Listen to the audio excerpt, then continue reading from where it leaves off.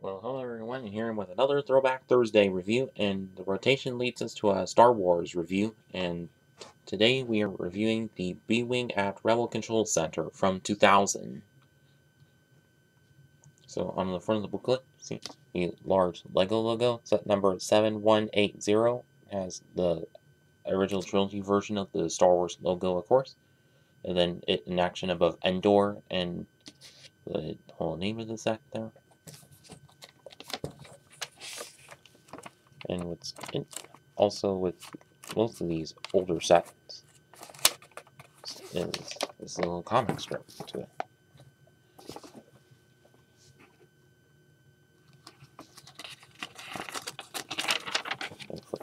And as you see, and also numbers in each panel ties with the alternate builds. Like this one, almost like a different form of control center and a not so substantial ship.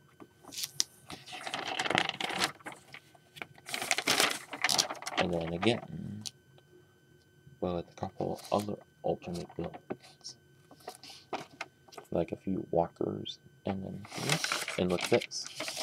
This is the second one, and it's very few steps on how to build that. So like they went all out with these alternate builds. And then on the back is you see it with pieces broken off and also the alternate builds, of course.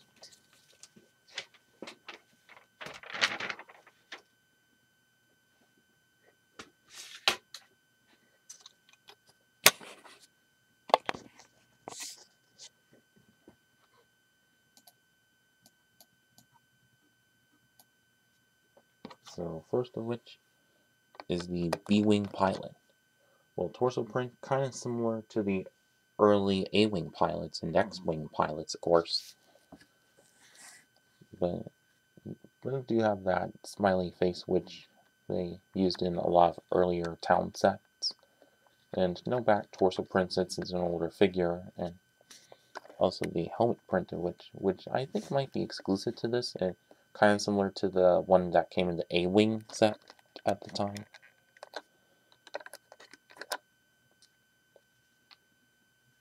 And yeah, that's about it. And next to which is a Rebel Technician, which same torso print and cap piece as the one in the A-Wing set, but different face print, which I think could, and also I think it can work as with alternate expressions of Giant Thunder and all. And as you can kind of tell, like with the hair print, and no back torso print or alternate face because it's an older figure, and yeah, and not at all any leg prints, of course. Oh, whoops. And lastly is some astromech droid. I can't remember the name for it, but was also included in the 99 X-Wing TIE Interceptor set.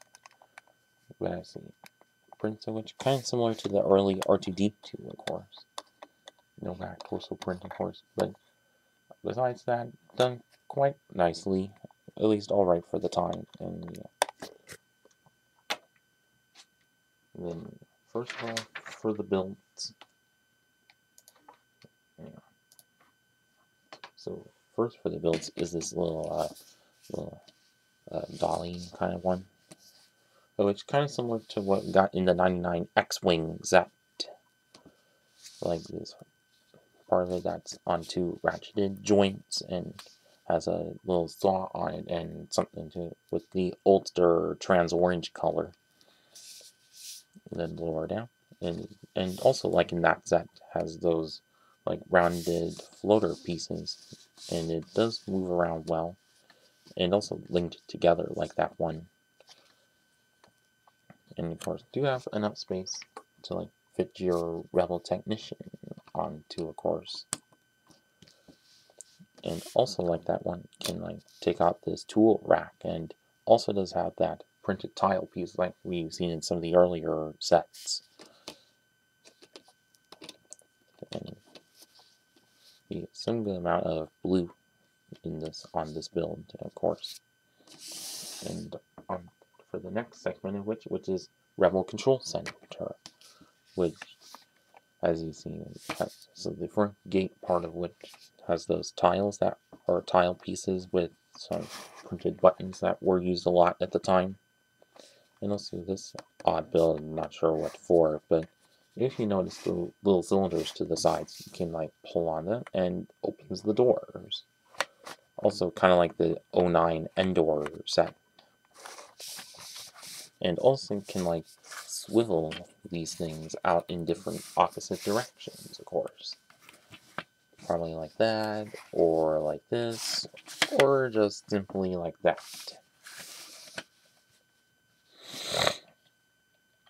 So the like upper area, which quite vacant with another couple of those tiles, but just with the white chair facing it, kind of odd, but you know. But also do get this like window piece, which has the Death Star or Death Star 2 actually over Endor, and then this other area, which is just an archway with a couple jagged slopes, and of course this little rack, which with the binocular thing, and also the also a walkie-talkie, of course.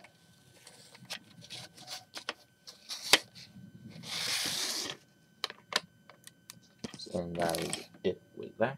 And now to the main part of it, the B-Wing itself. So it's in its resting position. Quite good, quite alright then.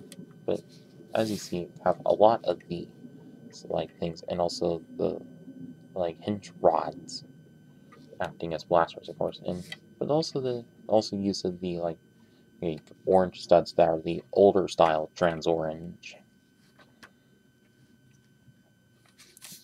And that's the top parts of which have those things acting as greebly, and also orange round tiles, of course, and some, and also jagged slope here holding onto the ratchet joints, and also do have some blue kind of sticking out.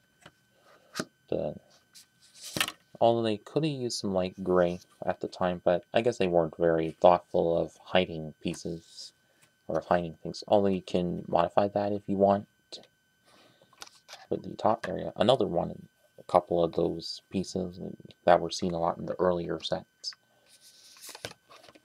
as well as those like jet engine things.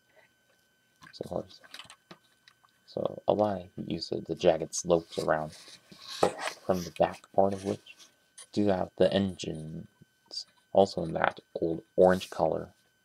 But with this kind, you can swivel out and a lot of space to fit some things into, which I don't think was present on the other versions of the B-Wing.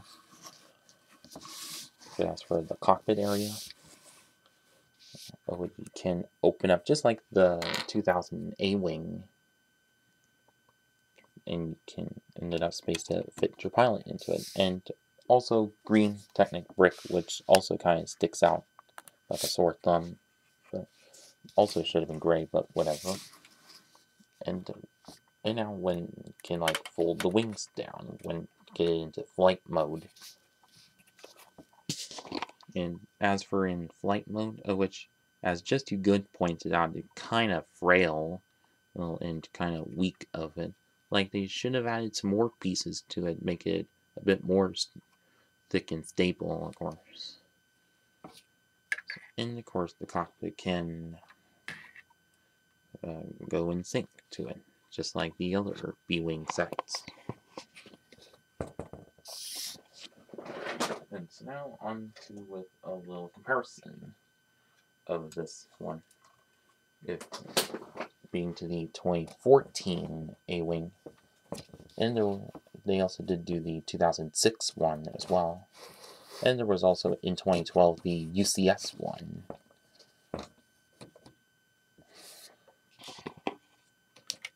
So as you can kind of see, that the 2014 one does have some better detailing to it, and a little more thick in the wings, and also orange spot pieces rather than like that, and doesn't have any blue art sticking out around it.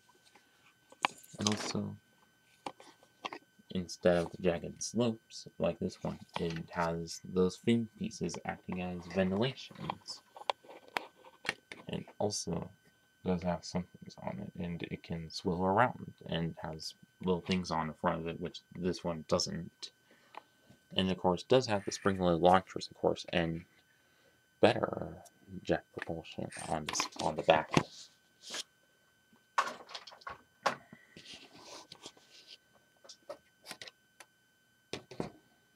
So I think they could have made this one a little better, well, since the 2006 version.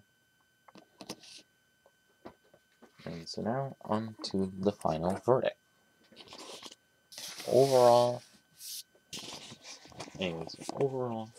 I think this is a pretty good set for 2000. Like, you get the ship and also a small little playset kind of built. Well, that sort of it has a modulability factor to it, didn't you? Although some of the build of it kind of a bit weak, but you know, it's what to expect from these earlier sets. But at least they fixed it with the 2006 and that 14 versions. Because I hope they bring this around again, but hopefully they'll do another B-Wing set, but for episode 9, Resistance. So if you're watching this LEGO, be sure to do so. It would be good. And if you still have this set from back in the day, well, I hope you had some good memories of it. And for those of you who haven't and still have access to this set, then I'd say go ahead and get it. Like eBay, Bricklink, whatever. And that's about it with this video, and thanks for watching.